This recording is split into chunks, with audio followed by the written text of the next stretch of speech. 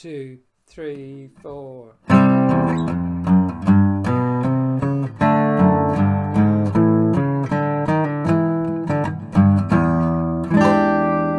And you're very welcome to www.guitarforone.com's Music Miscellany.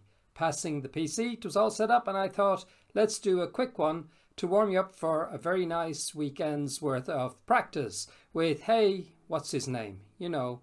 Anyway, we won't mention it just in case. So, why do this tune? 3 reasons. 1, it is beautiful, brilliant tune.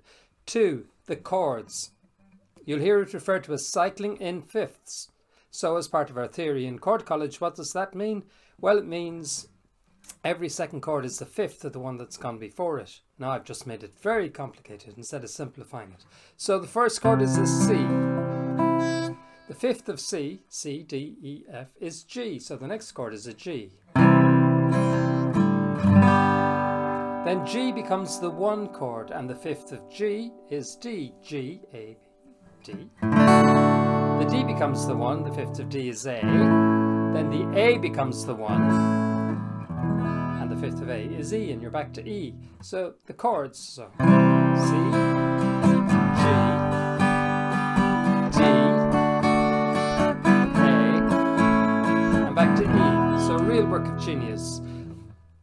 The third reason is the cool bass pattern. For 2 main reasons, my favorite reasons, and when I'm emphasizing to students what they should practice. 1 is a finger per fret, and the second is alternate picking, down, up, down, up, down, up. If you haven't seen those, search it on the website, and the videos are there for it. But finger per fret literally is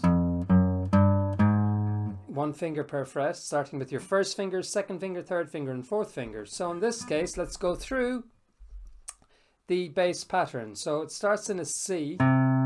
So we're in the 5th string, 3rd fret. Then we go to the open 6th string, 1st fret, 2nd fret, 3rd fret, which takes us to our G, first note of our G chord. So we've got 1, 2, 3, 4. Then we hit the G, 1. 5th string, 2nd fret with the B note, where we're on the 2nd.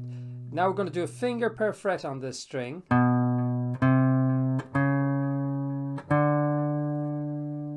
So far you've done C,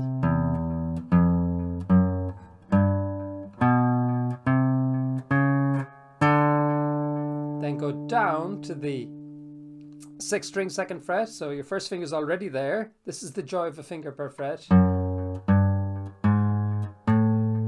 And you go up a finger per fret. So everything so far, 5th string, 3rd fret, your C, open 6th, 1st, 2nd, 3rd on the 6th, 2nd on the 5th string, 3rd, 4th, 5th, your finger per fret, down to the 2nd on the 6th. Who said guitar was difficult? Then you take your first finger up to 5th string, 4th fret, and you do a finger per fret, up to the E on the 7th fret, and you can play the top E and that E together, and you've got the chord, or a power chord. So all of that together very slowly. Let's do it with the metronome. 1, 3, 4. 1, 2, 3, 4. 1,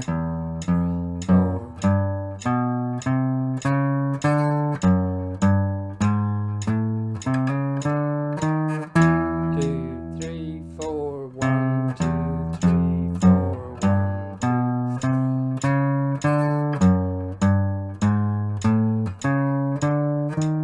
1, 2, 3, 4. 1, 2, 3, 4.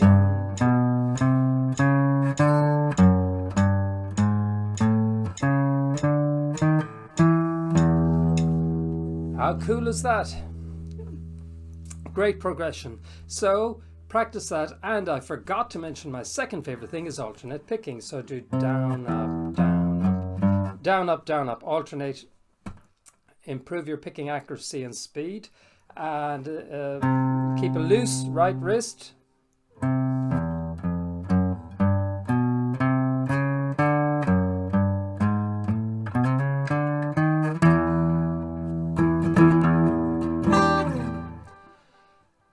So that is your opening exercise. Part 2, you're an acoustic guitarist, you're playing on your own and you still want to put the riff in. Right, so let's do it with the chords. So you start with your C.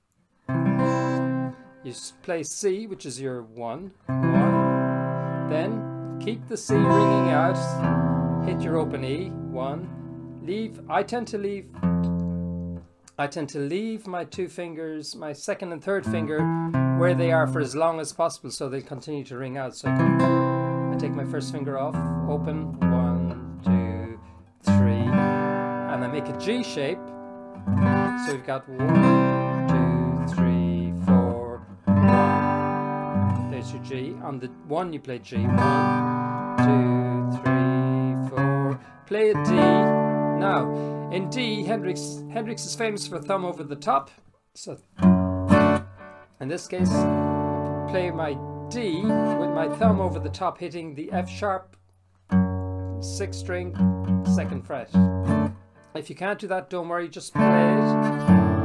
1, and that's your 1. 1, 2, 3, 4. So, 1, 2, 3, 4. 1, 2, 3, 4.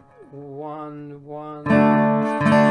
Your 1 is your G down here. So 1, play your G, and I tend to put my thumb for the 2, 3, 4. So 1, 2. 2 is my thumb on the 6, 3, 4. 1, 2, 3, 4. Let's do that again. 1, 2, 3, 4. Then you're into the A. 1. So your 5th string is the 1, but you're playing the whole chord. 1. So it's 1, 1, 3, 4, 1. Now this is where it gets slightly complicated. 1, 2. Your 2 is the C sharp, so finger per fret rule again. 3rd finger, 5th string, 4th fret. So you've got the A. The A is ringing out. That's your 1. 1, 2. Open D. Open 4th string. 4th string, 1st fret, and then you make your E chord and you strike it, but predominantly striking the E note, which is your 4th string, 2nd fret first. So that's the one you want to ring out. So play from there down. So you get all of that. 1, 1, 2, 3, 4, G. 1,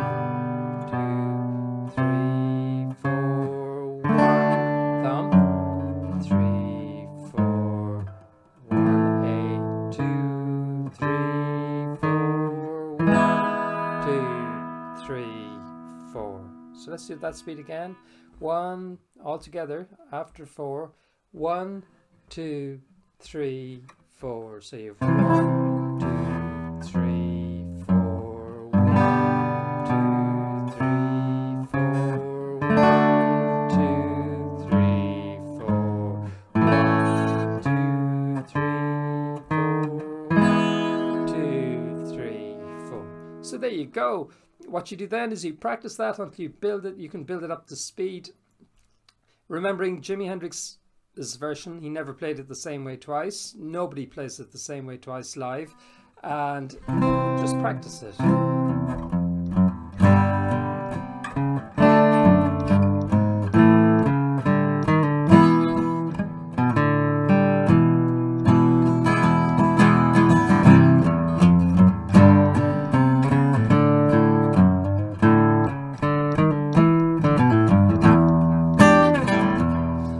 Practice it, practice it, and have fun. And remember, the important thing when you're doing it is a finger per fret, keep everything nice and loose, and practice it slowly and build up to it. Try and leave the chords ring out if you're doing it on your own. That's the secret of that.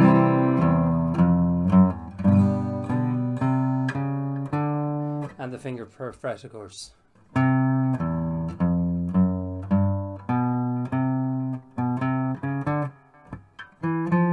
This is what happens when you do a finger per fret and you change the rhythm.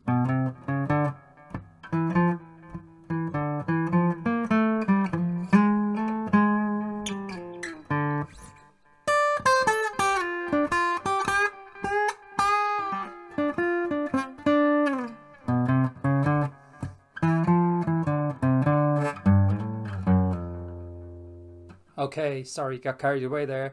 But the point is, a finger per fret, alternate picking, and have fun. We'll see you the next time on www.guitarforone.com's Music Miscellany. And don't forget, please click like and subscribe so you never miss another episode. And it really helps us on this channel to make more great videos for everyone's enjoyment. In the meantime, stay safe, practice, practice, practice, and have fun.